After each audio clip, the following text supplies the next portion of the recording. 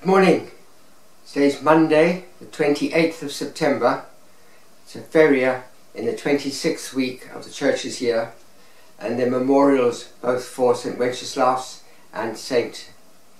Lawrence Louis. In the name of the Father, the Son, and the Holy Spirit. Amen. We pray. O God, who manifest your almighty power, above all by pardoning and showing mercy, bestow, we pray, your grace abundantly upon us, and make those hastening to attain your promise heirs to the treasures of heaven. Through our Lord Jesus Christ, your Son, who lives and reigns with you in the unity of the Holy Spirit, one God, for ever and ever. Amen. The first reading is the beginning of the book of Job. We're continuing with the wisdom books, and Job is probably the most famous of them all. This introduction I'll talk a little bit about in my reflection, but the introduction ends with that famous little couplet: "Naked I came from my mother's womb, naked I shall return. The Lord gave, the Lord has taken back, blessed be the name of the Lord." And the Gospel from Luke chapter 9, verses 46 to 50. An argument started between the disciples about which of them was the greatest. Jesus knew what thoughts were going through their minds, and he took a little child and set him by his side, and then said to them, "Anyone who welcomes this little child in my name welcomes me, and anyone who welcomes me welcomes the one who sent me. For the least among you all, that is the one who is great." John spoke up. "Master," he said, "we saw a man casting out devils in your name, and because he is not with us, we tried to stop him." But Jesus said to him, "You must not stop him. Anyone who is not against you is for you." The Gospel of the Lord. To begin with the two memorials. First memorial is St. Wenceslaus, and he was king in what we call Czechoslovakia, in Prague. He was a devout Christian, and when he came to the throne, he tried to build up and impose Christian values on the country, but they weren't ready for it. They rebelled against him, and his brother had murdered him, so he became a martyr. Second martyr mentioned is actually one of 26 martyrs, all involved in the terrible persecution of Christians in the 17th century in Japan, when the Japanese authorities decided that this Christian religion was strictly treasonable, and everybody who believed it should be put to death. There was a lot of backwardsing and forwardsing between China and Philippines, which in many ways was the Christian base in the Far East. And some of the people martyred were Filipinos who'd gone to Japan to preach the message of Christ. Others were Japanese who'd been to Philippines for study and then come back to Japan. So there's a very real sense these are the martyrs both of Japan and the Philippines. The first reading is from Job.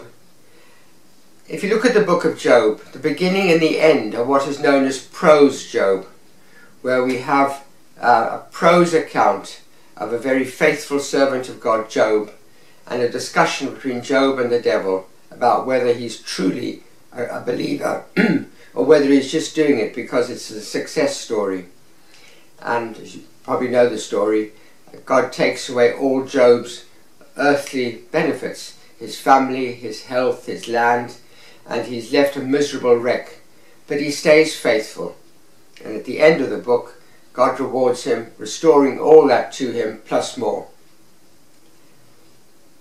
But the bulk of the book is a discussion between Job and three so-called comforters, and it doesn't directly refer to that prose story at all. It just looks at the whole question of undeserved, innocent suffering and how it can be explained. The comforters keep saying to Job, "It's your fault, it's your fault." And Job saying, "No, it's not my fault. I've not done anything to deserve it."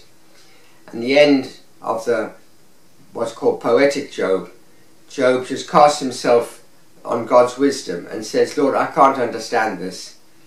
I accept that I've got this suffering. I can't give you the reasons why, but your will be done. And it's the position of Christians as well, that we can't solve the problem of evil. The gospel is basically instructions for the early church and the way the church goes about itself, both with the apostles and with the subsequent leaders in the church, that there mustn't be jockeying for power. Jesus first of all says, no, the least of you is the person who's the best of you. He brings forward the little child as an example. And then he goes even further when they tell him that there's somebody else who's not even part of the community going around preaching in Jesus' name. And Jesus says, oh, let them do it. They're doing it in my name. If they're not against you, they're for you.